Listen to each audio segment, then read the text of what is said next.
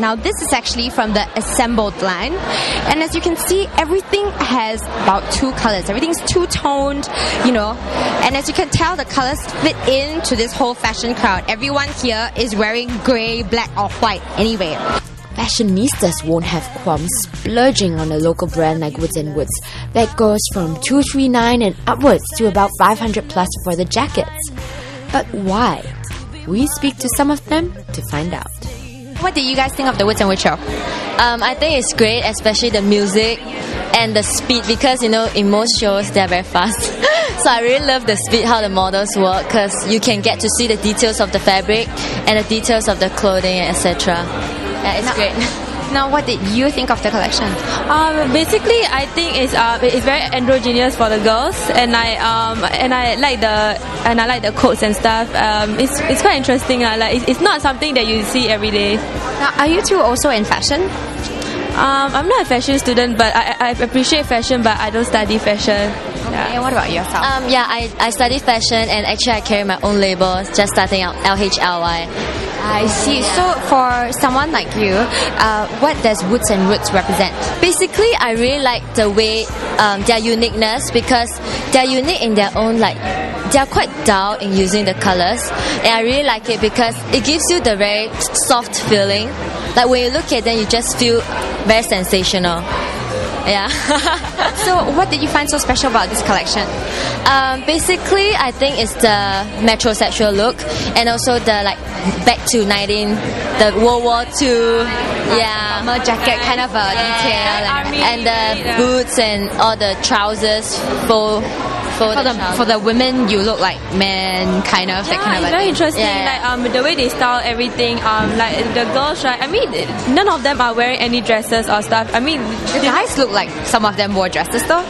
Yeah, a bit, and some of their coats are like a bit slow. Yeah, so it's very interesting the way they play them, like the way they match everything together. Yeah. So if you were dating a guy, would you want him to wear stuff like that? I don't mind. I love it. I love the guys. As long as you can in the show. They have that look. They have that look. You know, they're just there. Oh, they're checking out the models who are just behind us. So they're just ogling them. Did you think the silhouettes were familiar or very different? It's actually very in nowadays, because I noticed that the trousers, yeah, they always use the belt and like the folds around the waist area. I don't know how you say it, but like I really like that, like a bit high waist, especially for the girls, the like harem pants. Yeah, like the harem pants, which make my ass look bigger. But yeah. And you were saying something just now? Oh yeah, I mean I noticed that most of the guys, right, they're wearing drop crotch pants, or like, what do you call it? I think that's the term, right? And then for the girls, right, their coats are. I realized that most of them are oversized, but I feel that they can still pull it off. Yeah. So y'all are petite, so everything will be oversized for y'all anyway. Yeah, that's right. Easy, you just buy off the rest. And that's why we also like the collection, because like we are quite skinny like the model, so we actually will wear things like that out. Yeah. Lucky you guys. And for me, I like the simple color and like the prints. I don't like for my style, I don't like very colorful things. I just like to keep it simple, like black, white, grey thing. It's very typical fashion crowd colors: black, white, or grey. Black, white, white. Yeah, it's the safest to play around, seriously. Yeah. You can go funky even with these colors. Yeah. You see, like, she got big black flower in the hair. Then her, she has a baby pattern. Oh, this is your own design. Yeah. Pretty cool. So we'll look forward to seeing more of your designs. Thank you so much, girl. Yeah, thank you. Hello, Dini. Hi. Okay, now you have a vlog as well that talks about fashion, right? Yeah. So you definitely have opinions about the show. Oh, yes, of course. Okay, so tell us. The show was really great for me because, like, Jonathan being a local boy, his cuts of the fabric is really nice.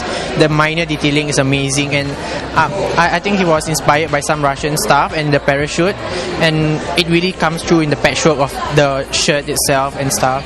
And it's just amazing how one can use felt as a material to make coats and stuff. I know, you wouldn't think something that's used in arts and crafts could be used in coats and stuff, and how he invert the obvious. Like for the zippers, right? It was exposed outside, and the lapels, it was really amazing. And he used the crotch detailing of the pants on the shirt itself. I find it really amazing. Really? Which Yes. I didn't notice that one. On like the most of the outfit, there'll be like that U shape over there on the shirt itself. Because usually no one use it on the shirt; they will use it on pants. I see. Yeah. So that actually belongs to the crotch area. Yeah, but crotch area, but he lifted it up to the. how do you know that? I'm a fashion designer also, so I think it's amazing. Yeah, I'm a fashion student and stuff. Where are you studying? NAFA, Nanyang Academy of Fine Arts. I see. So are you also like into menswear, or are you into menswear most of the time and not mostly women's wear? Yeah. Now, what do you think of Woods and Woods as a local label? I think it's amazing. Like he made it big through in the Europe, so I think it's really amazing. Like How do you think it succeeded though? I mean, it's not easy for any brands to succeed, let alone succeed in Europe. I think he came with a simple concept, but he made it like show throughout his collection. That's really important. Like he delivers and stuff, and it's really accessible to the market where his designs are like unisex. It's kind of unisex, appropriate for anyone. Yeah. Do you think they're accessible in terms of price though? Price, I'm not really sure. I think it's quite pricey also, but it's an investment because it's mostly outers, pants, and not so much of shirts during his show. So I think it's an investment piece where you can use it on and on again. Yeah. So any of the pieces stood out to you? I like the yellow felt jacket. Yeah, the coat. Finale piece. Yeah. Why did that stand out to you? Besides the color, being the only color thing, you know. And I think if you zoom in right on the detailing of the stitches, I think it's really hard to do it because I can't figure out how did he sew that thing. So when something that can't be sewn, I can't figure it out. I think it's my favorite. I think it's really difficult and intricate. So as long as you can't figure it out, it's a puzzle and it's good. Yeah. It's a good thing. Yeah. Now, if you had to rate the show, how would you rate this? On a local scale, 10.10, international 8.5, I say. Wow, that's pretty high even for international, yeah? Yeah, I think he really delivers this time. So he definitely brings it even Yes, international. definitely, yeah. So I'm here with fashion show favorite of ours, Penny. Now, you are a definite Woods and Woods fan. A Woods and Woods fan, yeah, right from the beginning. Right. Always, yeah. I supported them today, even with the hair.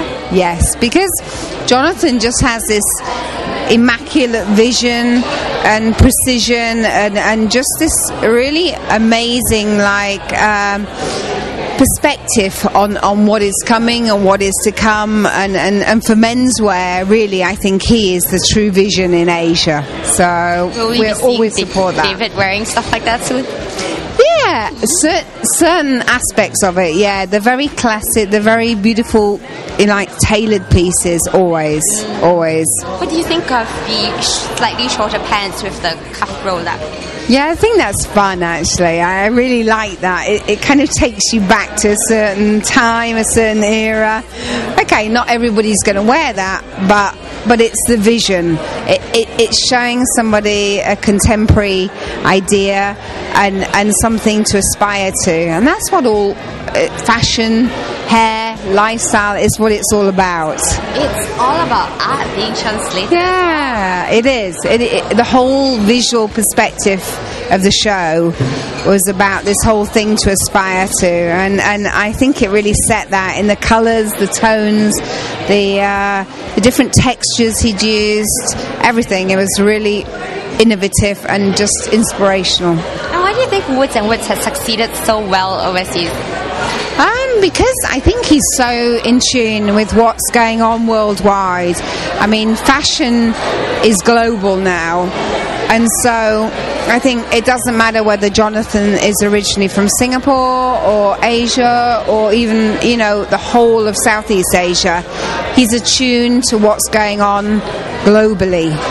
And that really is why it matters, and that's why it transcends to different markets, because his vision and his lines and his whole trends and everything, it just lines in with everything else that's happening globally, and so it's really in tune. Is that why you guys support him so much as well? Yeah, because obviously now we're a Singapore brand. Obviously we're a global brand, but we're a Singapore brand now, and you've always got to just support what comes from Singapore, and when they transcend further and they progress and they make it up through the ranks, it's really a proud moment for us because we've all been there. We were there at the grassroots, and then we see them rise, and it's really wonderful.